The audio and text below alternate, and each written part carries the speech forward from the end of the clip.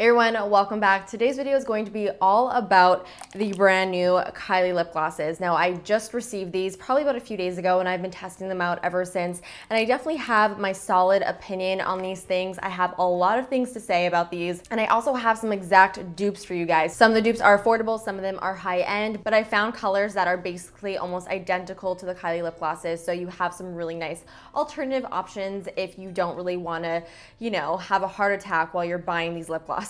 So I really hope you guys enjoy this video. Don't forget to give it a big thumbs up and of course subscribe if you're not subscribed already, and let's get right into it. Okay, so let's first get all of the basics out of the way. So you can purchase these lip glosses only at the Kylie Cosmetics website. They retail for $15 US. They have 0.09 fluid ounces of product in here. Now at first glance you think, okay, $15, not that bad for a lip gloss. It's not a drugstore price, but it's not quite as expensive as, say, a NARS lip gloss. But because this product only has 0.09 ounces of product in here, you really get half the amount of product that most lip glosses do have. For example, the NARS lip glosses have 0.18 fluid ounces of product, and the Anastasia lip glosses have 0.16 fluid ounces of product. And that is definitely something that you may want to consider. Now, as for the packaging for these glosses, I personally really like it. I find that it has a little bit of a weight to it. It definitely does not feel cheap, and I think it's just really nicely designed. And if you're wondering, they do look exactly like the Kylie lip kits. Now, as for the scent, they smell exactly like the Kylie lip kits, and they basically smell like artificial sweet cherry vanilla. I personally am not the biggest fan of the scent. I just find it smells just a little bit artificial to me and just really like sickly sweet, but it's definitely not overwhelming, especially once you apply it to your lips. Now let's talk about the controversial lip gloss wand. Now, if you are not aware, there has been a little bit of controversy around this lip gloss wand. The batch of lip glosses that Kylie first released on April 1st was actually defective. So all of the brushes on the wands were basically all messed up. Like as soon as you would take the wand out of the packaging, all the bristles would sort of just be splayed out all over the place and they would be a complete mess and basically unusable. She did completely change them. She shortened them and sort of solved the problem, and all the lip glosses that you are now buying all have like the proper applicator. So I will insert a picture right over here of what my lip gloss looked like the day that I got them. Literally as soon as I took them out of the packaging, that is what they looked like. It's really sort of mind-blowing to me that nobody really caught that when they were doing quality control on the lip glosses. Now Kylie thankfully is going to be sending out new lip glosses to everybody who got the defective ones. Just not a cool thing to do for all of like those loyal customers who bought those lip glosses on the first day they released. It just sucks.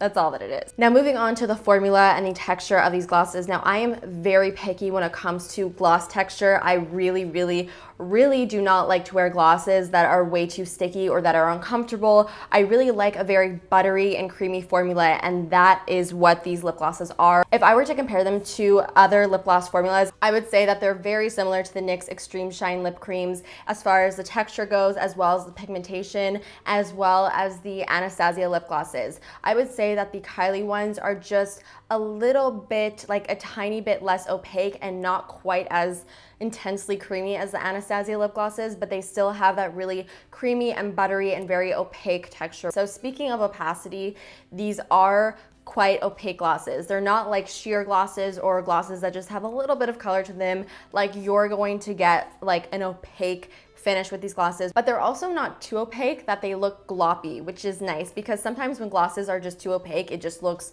sort of strange, especially for really light colors like this one over here called So Cute, which is what I'm wearing on my lips right now. Like it's just opaque enough that it doesn't look weird on the lips and that you can wear them by themselves, but you could also layer it on top of lipsticks if you want and still have the lipstick color shine through just a little bit. So even though they do have like a buttery and creamy texture, they don't feel extremely heavy on the lips. They still feel very lightweight. Now these glosses are matte, so they do not have any shimmer or sheen in them, but they are super glossy. Like they make your lips look really big because they are so glossy and they really like get a lot of light on them. I really do like the glossiness factor of these lip glosses. I think it's really pretty. As far as any differences between the colors, like as far as the formula goes, I really find them to be pretty consistent throughout the three. I would say that the lightest one, which is the one that I'm wearing called So Cute, is maybe just like the slightest, like tiniest bit streakier than the other two, which I feel like is sort of expected. With lighter colors, you do tend to see streakiness just a little bit more, but it's really nothing too crazy that would make me not want to use it. So I just wanted to put that out there in case you were wondering. Because these are glosses, they don't really last like an extreme amount of time on the lips. I would say I'm able to get away with maybe 2 hours of wear before I would have to reapply, but I think that's pretty normal for a lip gloss, to be honest with you. Now, I found that if I did not exfoliate my lips well enough with these glosses, that they would almost sort of ball up on my lips. Like it would almost sort of attach to just the dryness on my lips, which didn't look so great, obviously. So I would definitely suggest really exfoliating your lips well so that they're nice and smooth, and then you're good to go. Now, as for the shade selection for the nudes, she basically just released 3 very simple and standard nudes. There's a light one,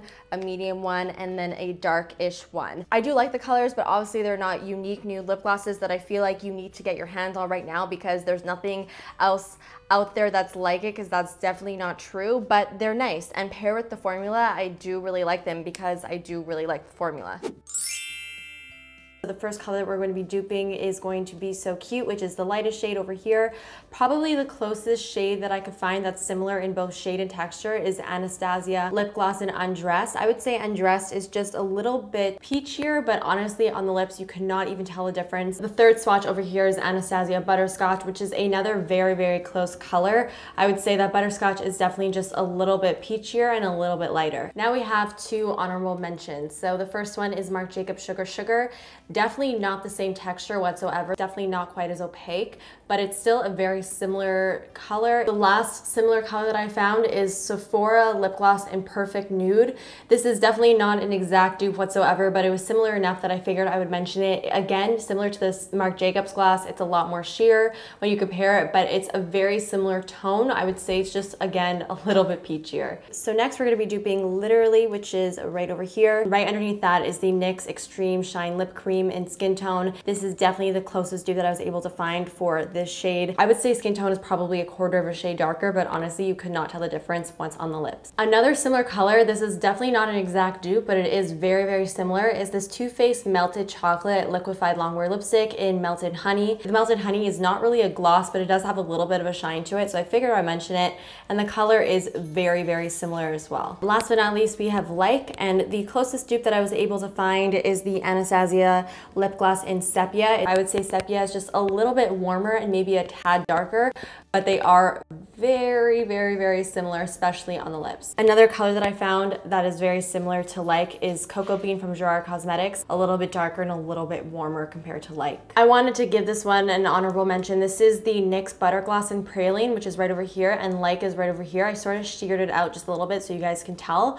because obviously the butter glosses are definitely not quite as pigmented, but the color is very similar. I would say Praline is just a little bit warmer. Okay, so this is basically the moment you've all been waiting for. Do I think this product is hot or not? Do I think it's worth the hype? Really like the formula of these lip glosses, and I do like the way they feel, and I like the colors. The fact that they are so similar to the Anastasia lip glosses and very similar to the NYX Extreme Lip Cream, and also the fact that these other lip glosses do have more product in them, sort of makes me want to say that they're just not worth the hype. And especially if you guys saw the dupes, you can see that I do have some exact dupes for you guys. So I just feel like because of those reasons, I don't know if they're worth the hype. So I would say that this is a hot product because it is a good product. It's definitely not bad whatsoever, but it's not worth the hype in my opinion, just because it's difficult to get a hold of, and just because you get a very similar product that's basically the exact same color. So I really hope you guys enjoyed this review and found it helpful. Don't forget to let me know your thoughts in the comments.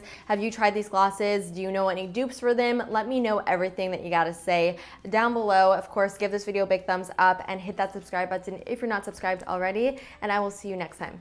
Bye. Hey, what's up you guys? Welcome back. Today's video is going to be all about my favorite glowy products. In today's